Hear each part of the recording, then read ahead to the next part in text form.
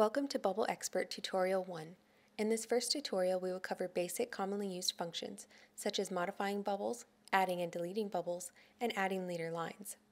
We will first open our Format Bubble window, where we can customize our bubbles.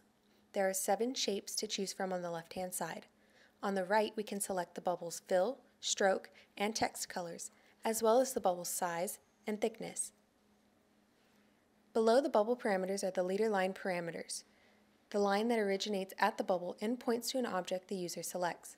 Lastly, we have the option to choose all or future bubbles, which we will get to later. For now, let's select all and choose some simple parameters.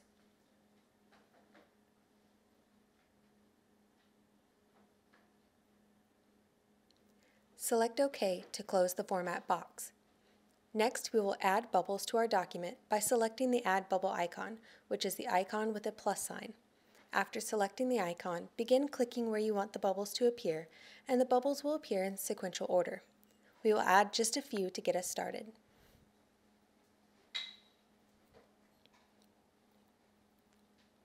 Now we will change a parameter by opening the format box once again. We will make our bubbles bigger and change the stroke and fill color.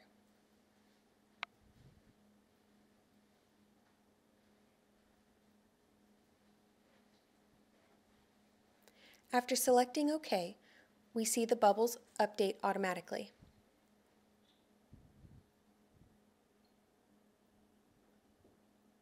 We will now delete a bubble by selecting the delete icon, which is the icon containing an X. After selecting the icon, we can choose the bubbles we would like to delete. After we have deleted all desired bubbles, we can update our sequence if we choose by selecting the icon with the numbers 1, 2, 3. Now we will insert a bubble into the sequence. To do this, we select the icon with the arrow pointing downward. Next, we click exactly where we want the inserted bubble to appear. A box appears prompting us to choose where in the sequence we would like the inserted bubble. I wish to insert the bubble after bubble 1, so I choose accordingly. Select Update Sequence and select OK. The bubble is inserted and the sequence is updated automatically.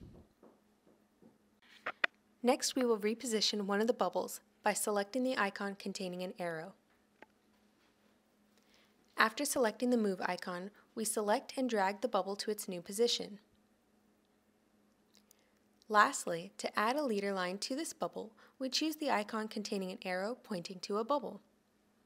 After selecting the icon, we choose which bubble the leader line will originate from, and then choose to which feature we would like to point to.